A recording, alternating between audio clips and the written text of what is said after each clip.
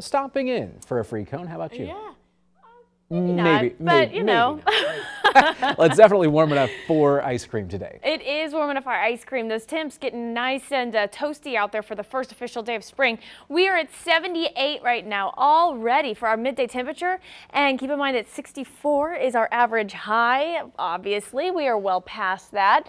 We're going to be seeing or potentially tying record highs again this afternoon. So it's currently 78. There are your winds. They're out of the south at 16 miles per hour. Yeah, mostly sunny conditions out there this morning. We're going to continue to look for lots of sunshine today with winds staying a little breezy into the afternoon hours. Pop-up box, sorry, but we are seeing pretty nice conditions. Just wanted to show you what it's like down there at Union High School. Of course, school back in session now for all the kiddos after spring break. This would have been nice during spring break. Unfortunately, a week ago, we saw those highs in the 50s, so it's a little different. But now we're sitting at 78 here in Tulsa, 77 in Tahlequah, Muskogee, 78 also in McAllister.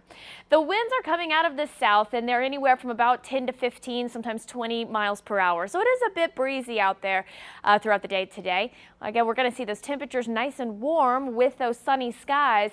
So future track is quiet. We're looking at sunshine. Again, wind staying from the south today and temperatures getting right on up there into the low 90s this afternoon. So a high of 92 is expected. Again, that will tie our previously set record, which is back in 1907 of 92, of course. Couple of upper 80s, but overall this is looking a lot more like summer than it is like the first day of spring. It's like our seasons just can't get it straight here.